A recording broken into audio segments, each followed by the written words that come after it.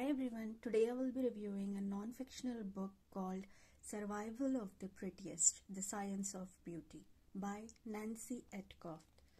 This is the first book I have read from this author, and the pilot of this book revolves around a thoroughly researched insight on how humans perceive beauty, background of different cultures, environments and situations, and how they define beauty, along with how things have changed with evolving world for both men and women since ancient times, and their challenges both in the olden times and now. As this is a non-fictional book, there are a lot of references backed by science and studies.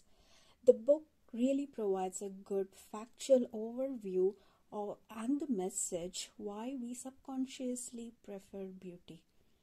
In this, the author explains how, since past generations, humans have linked and objectified pleasure with beauty, starting from a very early stage of our lives, like the infant stage, where infants are more likely, this is now supported by facts, that infants are more likely to focus on a beautiful, fair, symmetrical, well-proportionate and clear face, like how the kids prefer soft edges over hard surfaces, and how these aesthetic differences have evolved over time between women specifically as a sign of competitiveness and envy, be it their community or a workplace.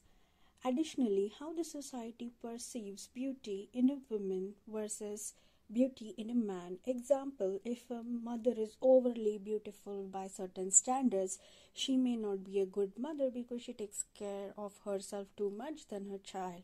Or if a man is too beautiful, too fair, or too lean, his sexual orientation will be questioned.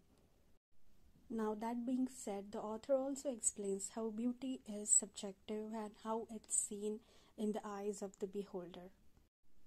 Next up, I really like the fact this was my favorite chapter from the entire book, where the author explained the science and the necessity of having body and facial hair, and how that defines beauty, whether you shave your privates or not, if you have facial hair, the pros and cons behind waxing, and why we as mammals have hair all over our body, and what was the necessity of having facial and bodily hair in human beings.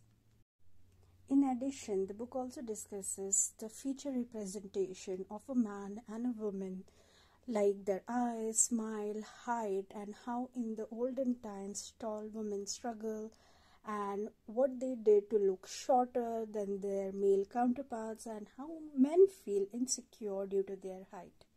Overcome all these gender biases, the book also explains what and how people kept themselves in tune with the changing times, like the usage of corset, high heels, extreme thinning in women like they have in modeling, eating disorders, voice modulation to sound more feminine and attractive and sensual, body scents, perfumes that we use, how they differ from person to person and the preferences and so on, what men prefer women to smell like and vice versa.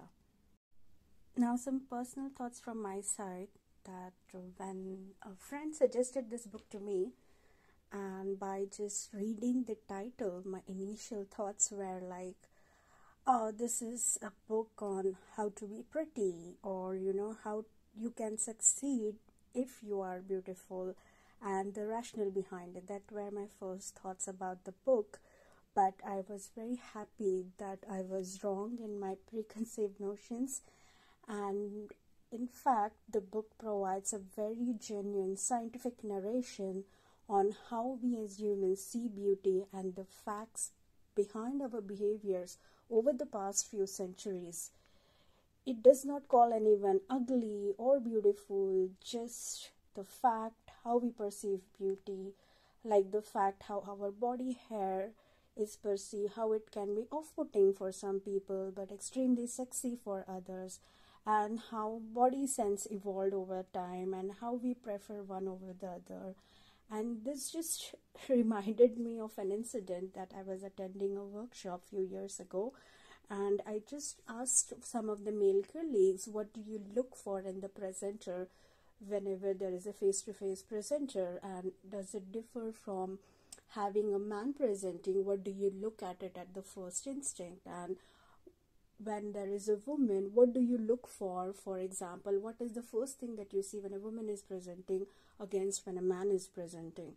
And one of the colleagues, really good guy, not a pervert at all, he mentioned that the first thing he looks is really the lower half of the body, and sometimes if the woman is wearing heels is perceived as more attractive. And having said this, it's not objectifying the person, it's just the first visual instinct that comes to mind whenever there was a presenter presenting. Now, this is an individual opinion again, but it just made me realize how things are different for different people with respect to visual instincts, some senses like smell, and so on and so forth. My biggest takeaway from this book is how we have been conditioned from a very young age, groomed based on our cultural, environmental background, and how facts are in line with science. Example, having an hourglass figure. The woman parts are developed as per science for reproductive purposes is nothing and nothing more, but how this is objectified in different mindsets. So yeah, my honest feedback to all the listeners is to check out this book irrespective if you're a man or a woman. I will give this book a 4.7 out of 5. That's all for today's review. Please let me know in the comment section your feedback, and if you have any additional information which may help the listeners, please feel free and mention in the comment section. Thank you everyone for listening. Please like, comment, share and subscribe to my channel. Take care. Bye.